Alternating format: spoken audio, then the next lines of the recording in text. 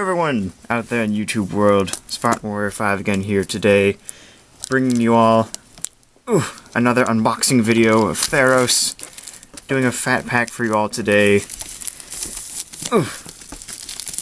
Gotta get the plastic wrap off. Gonna go through all the contents of said fat pack. We're hopefully gonna go through this a little bit more fast than the booster box opening. This is your collector's guide / all the cards of the set booklet. We have our poster that I'm not going to unfold, but you can see in there that it is Elspeth, Sun's champion, vanquishing the Hydra. We'll leave our box over here. And then we have cardboard, the rest of the box, more cardboard, and our packs and things. More cardboard. We have two deck boxes, one with Elspeth, one with Xenagos. These are for a 60 card non-sleeved deck.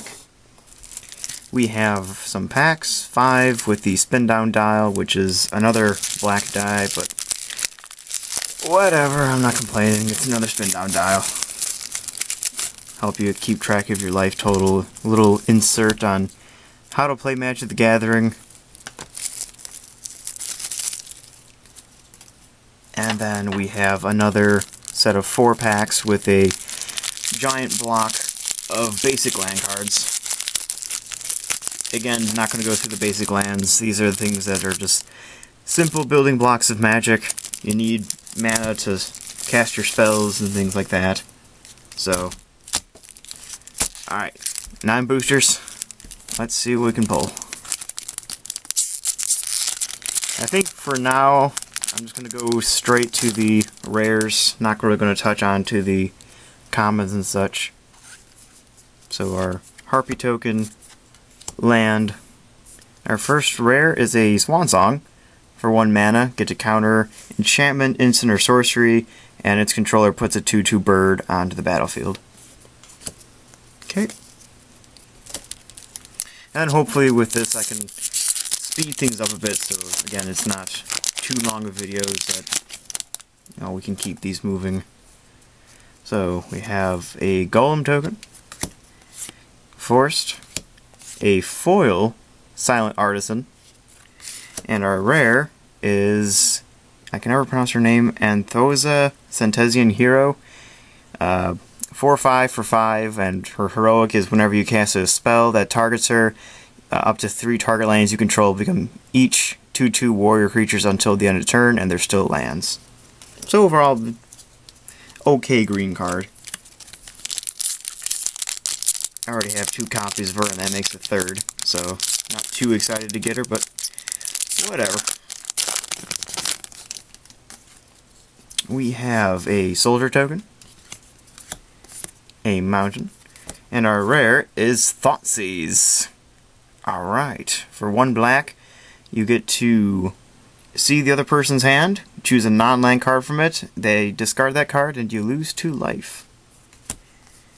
Pretty awesome getting another Thoughtseize out of Theros. Let's see what other stuff we can pull out of our last remaining packs.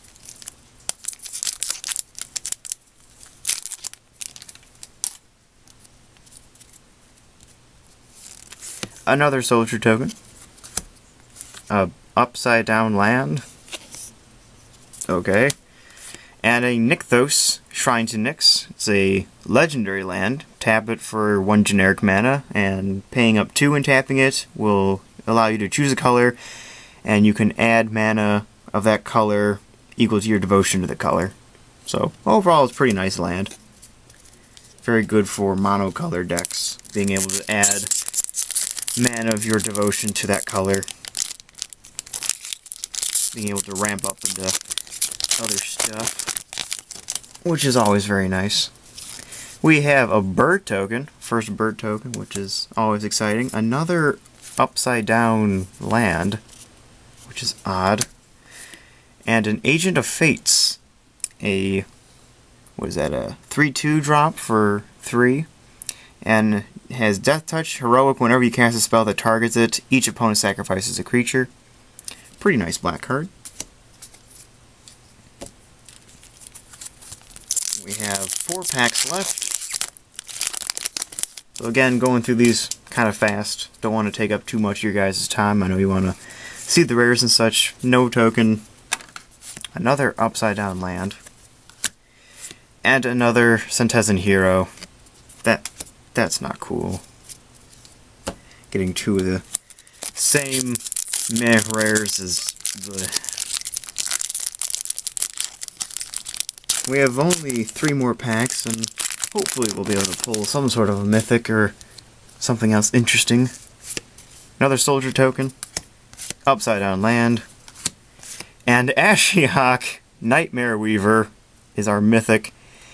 A 3 loyalty, 3 drop planeswalker. For 1 loyalty point, or excuse me, 2 loyalty points, exile top 3 cards of the opponent's library. For negative X, put a creature card with converted mana cost of X, exiled with Ashiok Nightmare Weaver, onto the battlefield under your control. That creature is a nightmare in addition to its other types.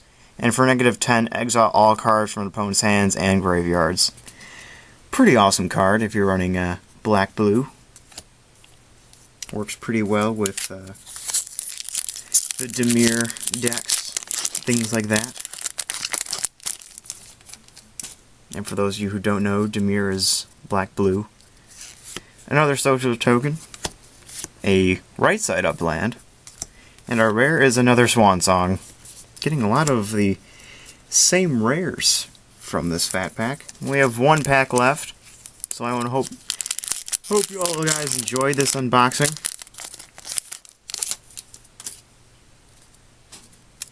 I'm going to go through the last pack here. Another non-tip card, or non-token. A Plains, and our rare is an Crone Horse.